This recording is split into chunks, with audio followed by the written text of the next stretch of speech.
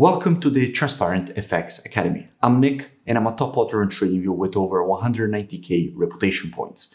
If you're new to the channel, make sure to subscribe. This is the place to be for high quality, free trading education. Now, without further ado, let's jump straight onto the charts.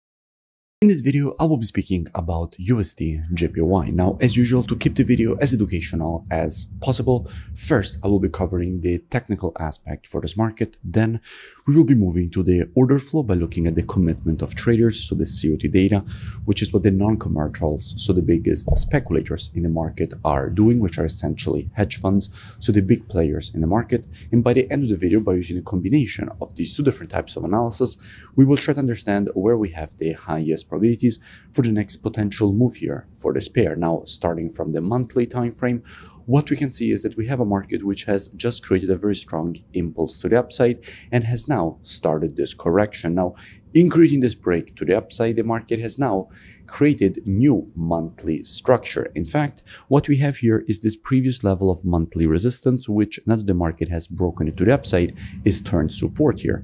So what we could expect at this point is a retest of this previous monthly resistance turned support, and then to get a rejection to the upside away from this level. We can also notice how from a pattern standpoint, we had a very clear impulse to the upside followed by this correction. And in general, after an impulse, if you want to measure a correction, you have to take your Fibonacci from the low to the high of the impulse leg. And if we do that, we can see how we have the 0.32 and 50% of the Fibonacci taken on this monthly impulse candle, which are currently lining up exactly in this area. Now, this creates confluence of support because we have multiple support areas lining up exactly in the same area of price. And this means that in this area, we have very strong liquidity. So we could expect this market to want to go and test this zone and then to reject it to the upside. Now, dropping down on the weekly time frame, we can see how things are getting even more interesting because from a weekly perspective, in creating this move to the downside, the market is also currently printing this M pattern here. And as I explained many times, after the creation of an M pattern, what we could expect is a rejection to the upside for the completion of the pattern at the neckline, which is the previous support turned resistance here. So by putting together the monthly and weekly time frames, what we could expect at this point is a bit more bearish price action and then to get a rejection to the upside for the completion of this M pattern at the neckline. Dropping down on the daily time frame, what do we see? Well, from a daily perspective, first of all, I did speak about USDJPY a few days ago. After the market had created this move to the downside, when the market was here, I explained all the reasons for which we expected first this move to the upside, and that is exactly what the market gave us. And then I made another analysis explaining all the reasons for which from here we could expect this move lower. And again, that is exactly what the market gave us. And by the way, I will link in description these previous analysis so you can go and check them out for more free education. Now, before we continue with the technicals here, from a daily perspective, let's first go and see what we have when it comes to the commitment of traders and how institutions are moving their positioning. Now, what we can see here is that with the last reports, we went from having minus 99k net positions down to sitting at minus 105k net positions.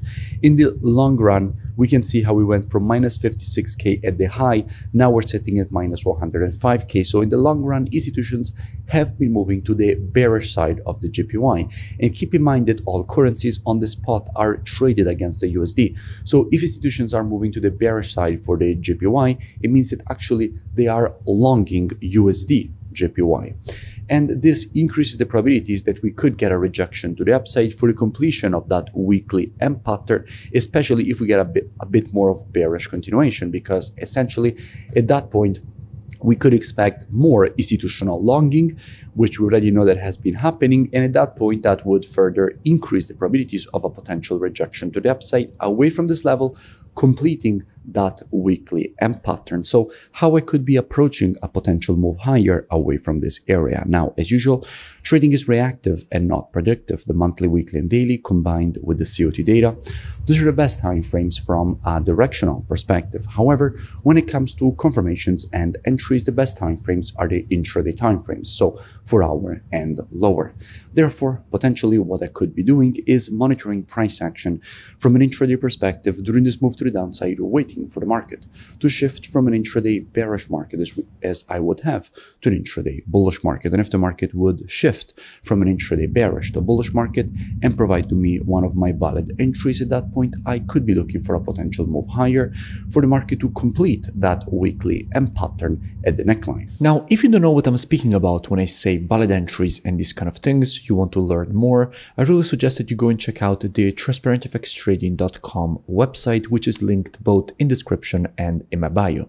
Here, you have the possibility to gain access to my entire courses with all the rules of the strategies. You also have the possibility to gain access to one-on-one private mentoring, the VIP market breakdowns and the Telegram signals, the COT data software, which is precisely the one that we used in this analysis, the trading station software, which puts together everything that you need as a trader all in one interface. And if you scroll lower here past the testimonials, you will see that you have the possibility to join in order to gain automatically access with the email and password that you will create during the sign-up process. So I really suggest that you go and check it out as soon as possible, and I will see you in it. If you enjoyed the video, make sure to drop a like. Also, let me know in the comments below any pairs or topics that you would like me to cover in the next videos, and I will see you in my next breakdown.